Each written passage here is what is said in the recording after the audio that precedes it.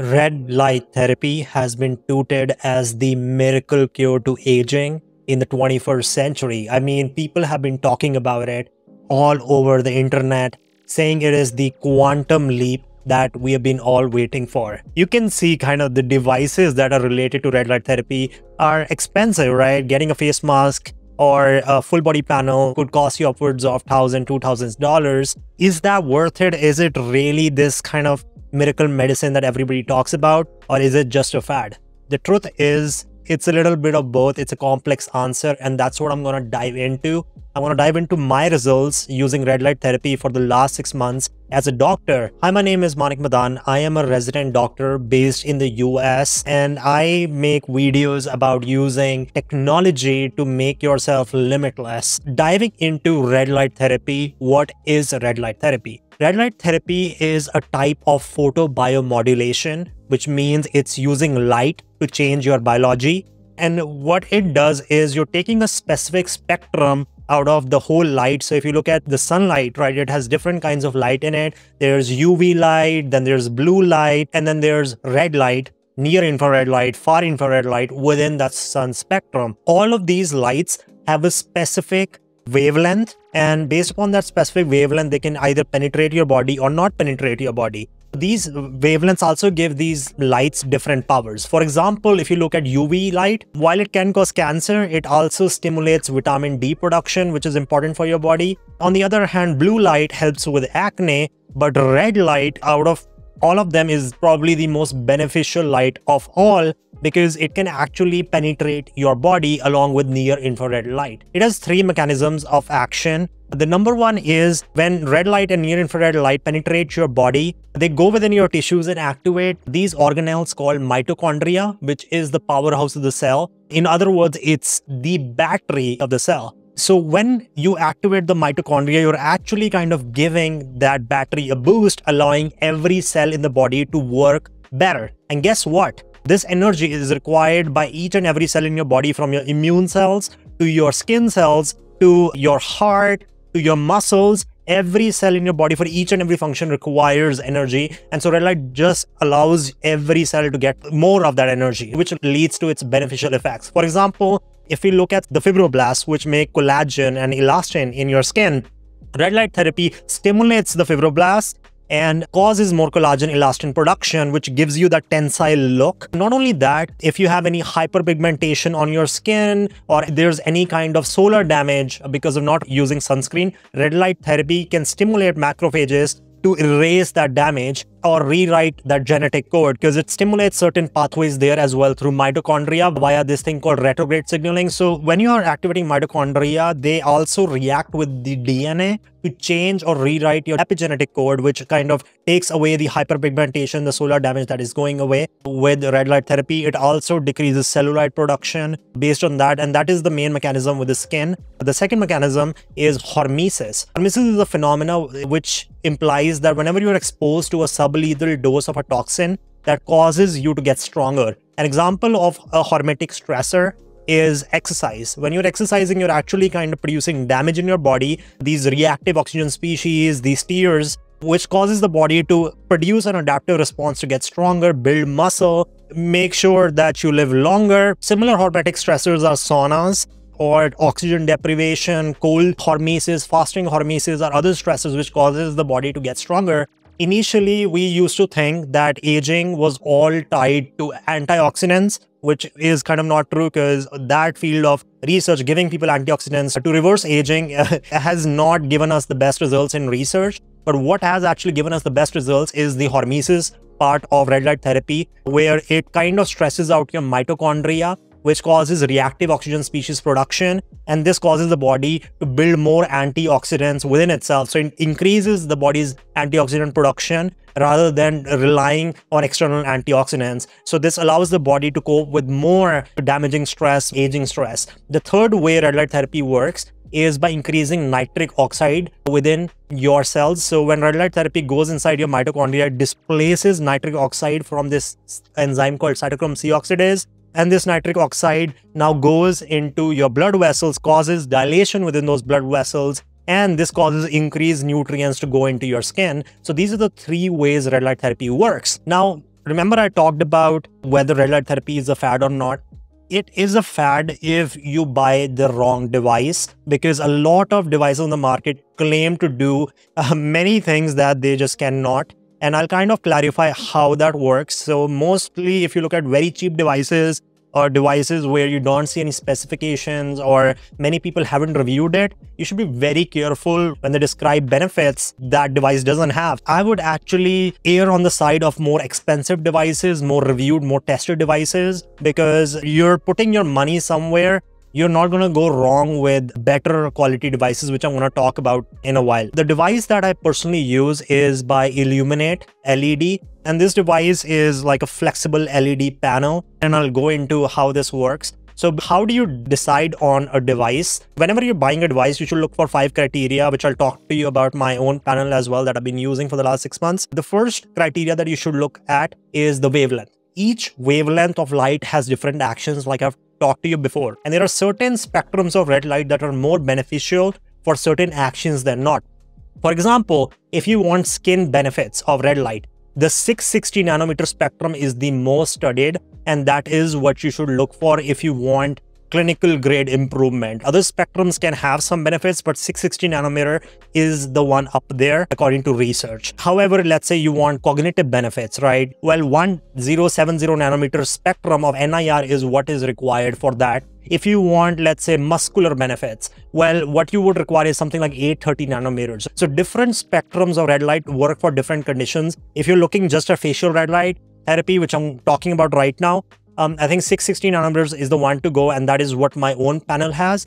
Second thing to look for is what is called as power density. Power density is measured in milliwatts per centimeter square. So how much milliwatts of energy is being delivered per square centimeter of your skin. So the more the power density, the more the penetration depth of that light, the stronger the light is. In red light therapy, the optimal power density that we're looking for is somewhere between 30 to 100. And especially if you're looking at anti-aging benefits, we want to err on the side of the lower power density than really high power density, but we still want it to be high enough. 30 milliwatts to 50 milliwatts is what seems to be the best, at least for skin. If you go too high, the problem is you could cause heating issues and you could cause certain breakouts. Whenever you're looking at really high power densities like 100 or something, that's more for muscular benefits and not for as much as anti-aging benefits. So for me, my panel has like 30 milliwatts per centimeter square, which is an optimal power density. It does the job, it goes deep enough into my skin, and that's what I require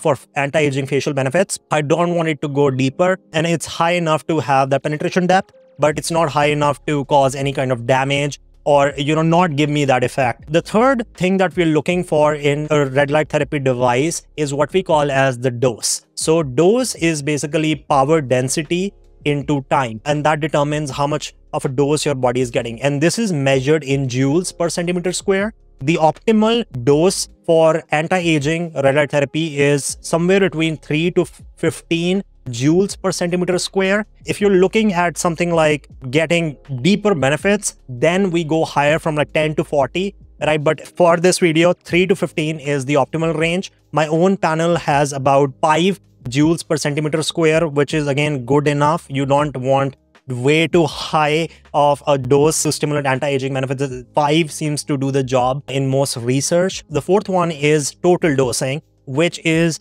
dose into surface area of the device. So for me, that is 5 into 1200, which is like the total surface area for my Illuminate LED panel. That is about 6000 joules, and it gives me that in about 5 minutes, and that is the recommended time. Further on, looking at power density and dose, they also determine how much time you would need to use that light. For example, if the device is very low powered, has a very low power density, very low dosing, that would cause you to use it for a way longer time. For example, if something is like 10 milliwatts per centimeter square versus a device that is 30 milliwatts per centimeter square, the 10 milliwatts per centimeter square, you might need to use it for 30 minutes to 60 minutes, while the 30 milliwatts per centimeter square, you might just need to use it for 5 minutes in a week. Moving on to the fifth parameter that many people don't consider is the number of LEDs. Why does the number of LEDs matter? Number one, The more the number of LEDs, the higher the surface area you are covering on your face. So many panels you would have seen like from OmniLux or other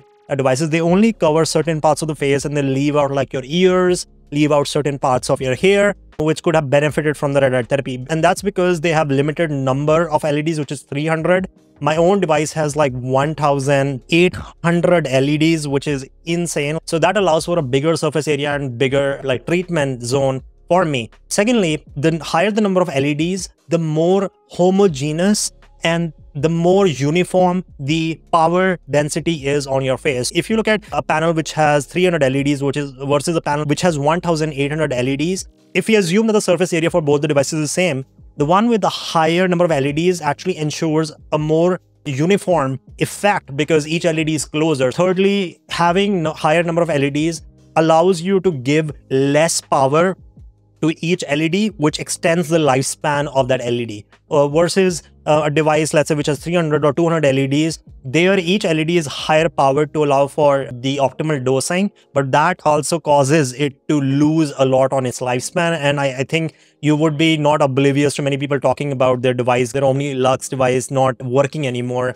after 6 months of use. So you have to be very careful. The higher number of LEDs, the more the chances that device is going to live longer. Moving on to my experience, my 6 months experience with my panel. So again, I'm using the Illuminate LED panel, and this is the industrial grade standard which every device has to compete against. It's a bit expensive, of course, but I wanted the best for me and I wanted this investment to go big. So this is also used in spa and they recommend using it once a week. You could use it twice a week, thrice a week. It's up to you based upon how much you can handle it. For example, somebody can handle exercise for 7 days a week versus somebody who can handle exercise for 3 days a week. It depends on that. It also depends whether you're a beginner or advanced. For me, I'm using it about twice a week at max. But when I was starting with it, I was using it once a week. So that is a change, and I'm only using it for 5 minutes per session, which is not a lot. And this is because it delivers like 6,000 joules in just 5 minutes and I'm done, right? So that's a great thing. If you're getting a panel, what should be the dosing you should be looking at? Well, it depends upon the manufacturer. And also please realize that you could go away from that dosing based upon how you are. Some people recommend the frequency of twice a day with a body panel to like twice a week. So it all depends upon you. A good guide to learn about this is Ari Wheaton's Complete Guide to Red Light Therapy if you want to look at dosing and how to dose it for certain benefits. And also it depends upon how many inches you're away from the device. So a lot is taken into account. For me, like I talked about before, I'm using it 5 minutes at a time, twice a week. My results wise, what I've noticed in the last 6 months is the first thing you've seen in my skin is like it's shiny. It has this glowy, glassy look to it. And I've been told by multiple people like, what the hell are you doing to your skin? What's going on there? Yeah, so this is the effect of red light therapy on my face. Secondly, what I've also noticed is there were certain areas of pigmentation here. If you watched my previous video, which have completely disappeared, and that is insane. They were basically caused by me not wearing sunscreen, were basically part of solar damage, and like my face is completely wiped off them. So I'm pretty happy with that. Thirdly, my face also feels more taut, youthful, I guess. Fourthly, I have noticed that some of my scars have become less deeper, although I would say that they haven't completely disappeared. I am looking into avenues like microneedling to take out these scars, because some people report that if you have scars that can be treated with microneedling, they'll go away. So I'm gonna try microneedling it. But yes, that has been a bit disappointing that the scars don't go away. Maybe it's because it needs a more intensive invasive intervention. Fifthly, I have noticed some cognitive benefits like my brain fog lifting off, processing speed getting faster, ability to learn getting faster with the 660 nanometer spectrum. If you go and look into research, it has been correlated with higher cognitive performance compared to other light spectrums. So that is one of the benefits I accidentally found in the device. Sixthly, I will also say that my beard is more denser. So I have this thing called alopecia areata, which causes certain spots in my beard. And like there were times when I had that before I did red light therapy, where there'll be certain spots absent in my beard. It's gone now. So you can see like my beard is much more fuller, much more better.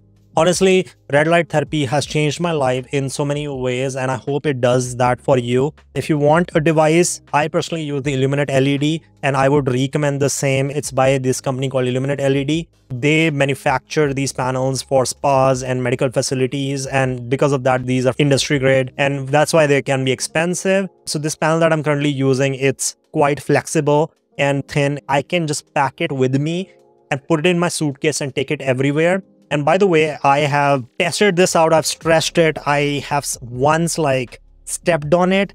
Nothing bad happens to it. It's just so strong. This panel essentially has 1,200 centimeter square of surface area, which covers about my whole face. It has 1,800 LEDs, which gives you like the 6,000 joules of the total dose in just 5 minutes. So yeah, pretty amazing of a panel. If you can afford it, go ahead with it. It's an amazing one. All right, guys, if you enjoyed this video, consider subscribing and let me know in the comments what you would like to watch next.